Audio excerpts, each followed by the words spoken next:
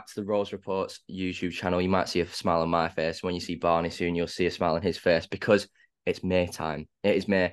It's currently Friday, the 26th of May, 2023, and we have signed a striker, ladies and gentlemen. When was the last time we signed a striker this early? I never know. But Barney, Niall Ennis, he is now a Blackburn Rovers player. Well, in the next 48 hours, he should be a Blackburn Rovers player. What's your thoughts on it all? I think it's very good news. Very good news. When we were talking about strikers in the last video, we probably said Tom Cannon was the one we wanted the most. But if you can get Niall Ennis, it's free. It's the Blackburn board aren't going to be stupid about this. They're going to try and get a free striker that puts up good numbers and basically I don't want to say it's a like for like, but he's very very similar in his play style and his pressing numbers to Diaz, and I think it's such a good thing moving forward that not only we've it's not as though we found the Diaz replacement. It means that we found a piece of the puzzle moving forward that solves the problem that Diaz left when he left.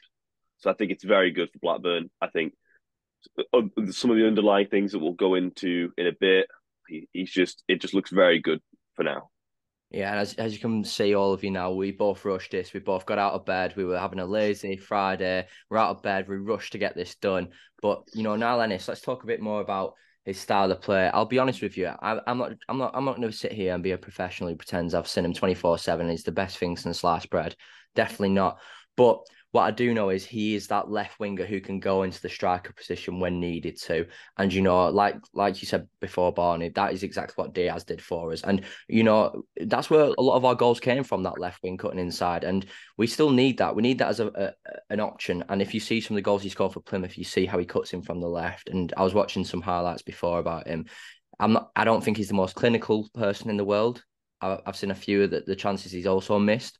But he does bring a lot of energy to the team. He's very fast and he likes a little bit of trickery as well. And you know what?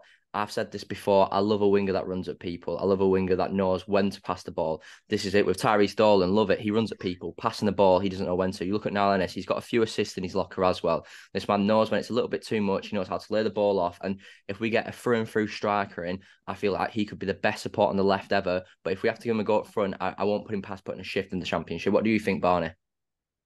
I think I'd agree with you very much. He does both the roles of he's basically more like a light Diaz, if you get what I mean. He can do the job of Diaz, but he also is very good at running at people and taking them on. And I think you need that. If we're going to go into his stats, he started half of his games, so he played 38 games and started half from the bench. And I think that's what's so impressive about his numbers because he only has around 1,800 minutes. But if you look at his goals and assists per 90, it's 0.38. If you can get a player that's putting up 0.38 goals and assists in the Championship, you've got a very good player in your hands. And of course, it's a step up. Everyone knows that. But you look at Blackburn's history and you look at the players that have come from League One level, they normally are such a integral part of our team 1 season, 2 seasons after. Think of Rothwell, you think of Dad.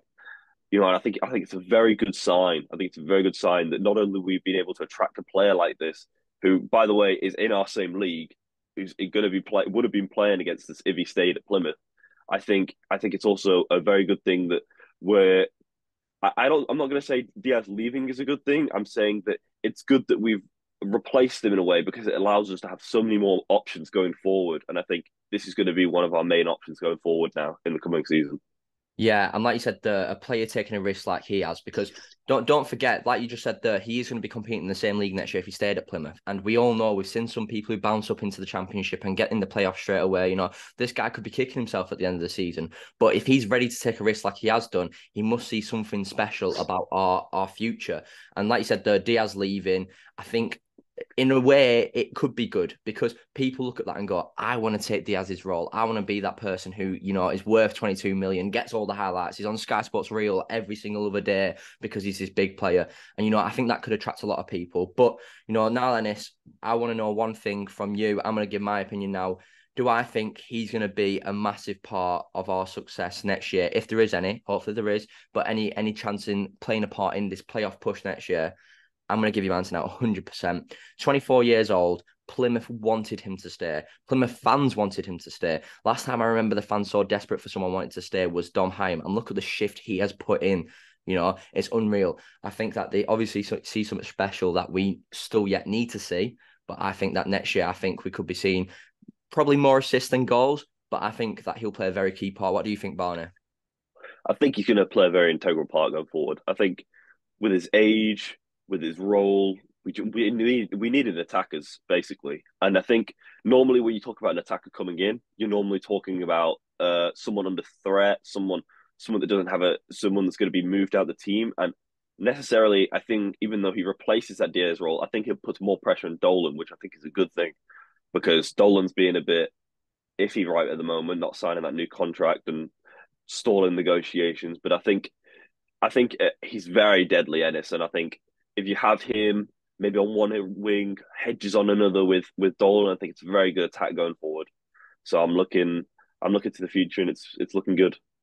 Yeah, and like you said there about Dolan, big news about him before as well came out this morning. He won't know about his Barney. He's only just got up, but apparently there's some very convincing signs he's gonna put pen to paper for a 4-year contract now. It went from not being too positive to now he could be signing the 4-year contract. The problem was apparently no agent, but we don't know. At the end of the day, we're getting players in that are going to challenge him. We'll get the best out of Dolan as well as other players as well. Now I think Sober Thomas, a lot of fans wanted him, and I'm quite happy we don't get him back. I think that the energy was there. I just feel like with a lot of stuff that was apparently getting said behind the scenes, and also some of the performances on the pitch, there was also a lot of better options out there. If we didn't get Ennis over the line, maybe Thomas was an option, but I'm happy with the Ennis deal. Welcome to Blackburn Rovers, Ennis, and let's just hope, as Rich Sharp said before, it's one of 4 players that I've met with JDT and Greg Broughton so far. So the other 3, absolutely mysterious. But if it's as quick as the negotiations have gone with Ennis, then we could be signing 4 before it even hits midway through June. And he's sticking to his word, Broughton. I think there's been a couple of things he's not stick to his word with. And I think this season he wants to make sure he gets all these deals done by the end of June, like he said. And I think you're going to get a lot of happy fan bases getting behind you now. And I like to say that. But yeah, guys, thanks for watching. Again, Barney, thanks for joining us for this. No worries. Thank you for having me Yeah. at this early hour. As always, it's a pleasure. We pulled him out of bed. We had to get the professional intake on it all. But guys, thanks for watching. It's a positive sign. 1 of 4. Comment down below who you think the other 3 players are. And make sure to like, subscribe, hit the notification button. Take care. Hey, enjoy your weekend. We've signed a striker, Blues.